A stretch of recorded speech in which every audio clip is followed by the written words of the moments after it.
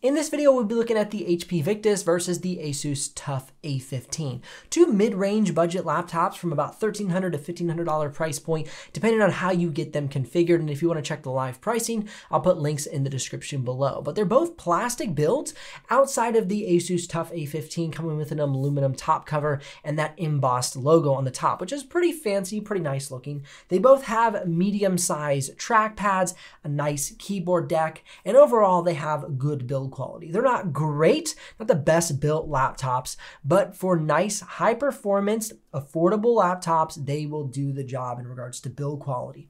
Now, let's jump right into the performance section of this video because that's what you may be interested in the most. Now, do note that the HP Victus that I am testing has the i5-12500H, 16 gigs of RAM, the RTX 3060 GPU, and a 1TB SSD. The Asus TUF A15 comes with a Ryzen 7 6800H, the RTX 3060 and 16 gigs of RAM, as well as a 1TB SSD. In regards to 3D modeling, it really depends on which software you'll be using, whether it be the Asus TUF pulling up and being better on the charts or the HP Victus being better on the charts. Really just depends on the specific application of your choice.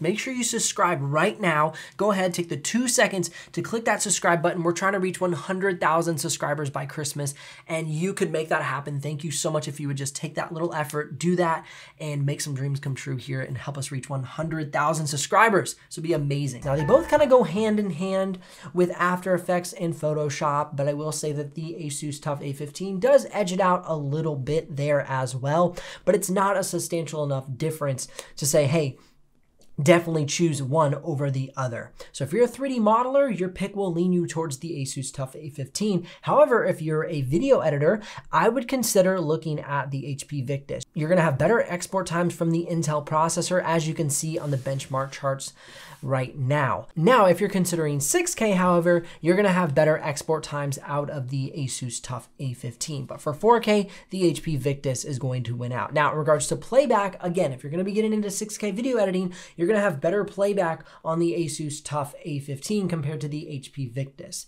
They both do 0 drop frames for 4K. However, the Asus TUF A15 is gonna perform slightly better for 6K video editing. Now, what about for thermal temperatures? And that's one area that the HP Victus really stands out with. You're gonna have nice, cool thermal temperatures while video editing. You're not gonna see above the 78 degrees Celsius range on the HP Victus, whereas on the Asus TUF A15, we're up to 95 degrees Celsius for that laptop. So if you want a cooler laptop, I would lean you towards the HP Victus. Now, in regards to the noise, the HP Victus will also be better. It tops out at about 48 decibels of fan noise, whereas the Asus TUF A15 is 55 decibels of fan noise. So if you're gonna go for 3D modeling and 6K video editing, I would lean you towards the Asus TUF A15. However, if you're a 4K video editor and you're not gonna do any 3D modeling, maybe use Photoshop and After Effects a little bit, the HP Victus will be a great pick. Links in the description if you're ready to make a purchase. Likes if this video has brought you some value.